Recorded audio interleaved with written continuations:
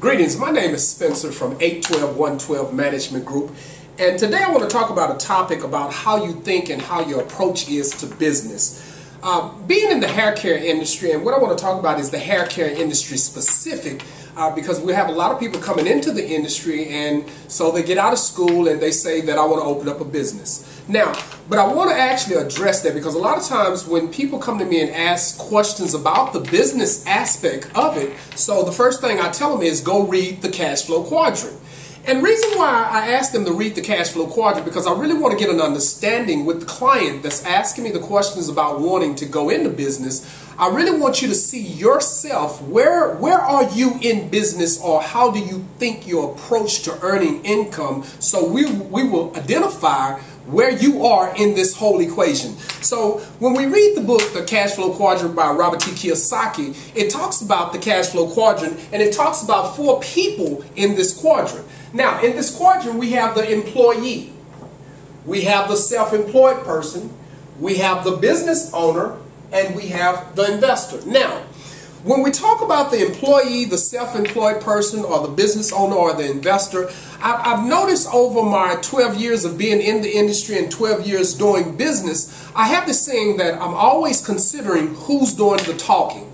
And so when we're talking about consulting and who's doing the talking, I'm always understanding who's talking to me and who am I talking to in regards to business. Now, what the cash flow quadrant talks about when you approach, let's just say you'll hear a person that's coming from the employee standpoint, they'll always say, I'm looking for a job. I'm looking for a job. So when me as a consultant, if you're looking for a job, the best thing that I can do is refer you to a job position. Now, the next person that may come to me may be a self-employed person. They're coming out of a job and going into a self-employed position. So you may find these self-employed people that may be independent contractors, they have a DBA, or they're just a one-man show. So a self-employed person, they will say that my services are X amount of dollars an hour. X amount of dollars an hour, this is what I charge. But still, what I've come to find out, even in the self-employed equation, that you still have created yourself a job. Now, on this side of the quadrant, the E and the S, what I found out is all about self. It's all about self. Now, when talking to a person, or when a person is talking to me, I'm listening to their words, and if their words is all about self. So when we're talking about self, is I'm looking for a job, or I want to run my own business. Now, when you say you want to run your own business, I should hear a different level of vocabulary. Now, each one of these quadrants have its own language, its own vocabulary. So you want to learn the vocabulary about where you're going or what it is that you want. Now, but one thing that when I went through this transformation from employee to self-employed to the right side of the quadrant, now I had to take on a different level of skill sets, because over here, remember, we're talking about self, but over on the right side, it talks about team. Now, when we're talking about team, I no longer think about self. The business owner is thinking about who can I hire to put in this position to run my company.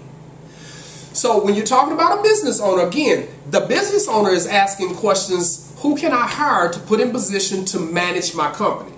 Now, that's a team conversation. That means you have listening skills, you have people skills, you have team building skills. Everything about the right side of the quadrant is about team. It's about we. It's about us. Now, as I shifted from the business owner standpoint, I began to realize that I had to sell my business to raise capital.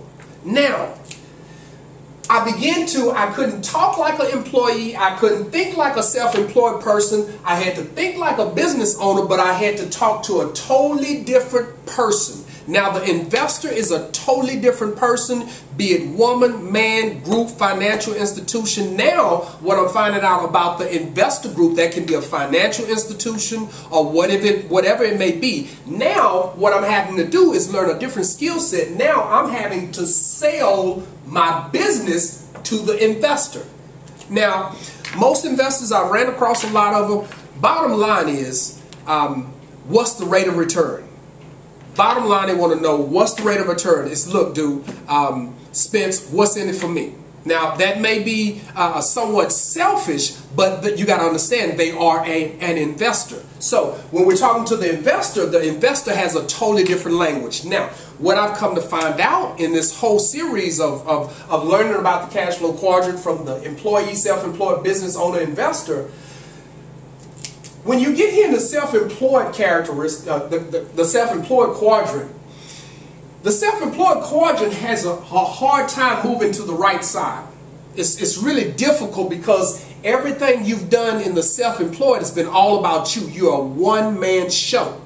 So when we're talking about opening up a salon and moving from that self-employed, here's the major challenge for a self-employed barber, stylist, and you're moving to that right side. Now you have to put a business plan together to sell what you do. You'll hear words like, I need a scalable business model. Meaning that, can you quantify what you do and can you duplicate yourself on a larger scale? That may mean that you may have a great skill set, but we need you to duplicate yourself 24 times before the investor gets involved. Now you're like saying, well, wow, I never did take notes on, what it is I do. I'm just good at what it is that I do. Well, what you're finding is you're saying that, well, I can't raise capital because a lot of times the investor will not tell you that I don't want to invest in you, I want to invest in your business model.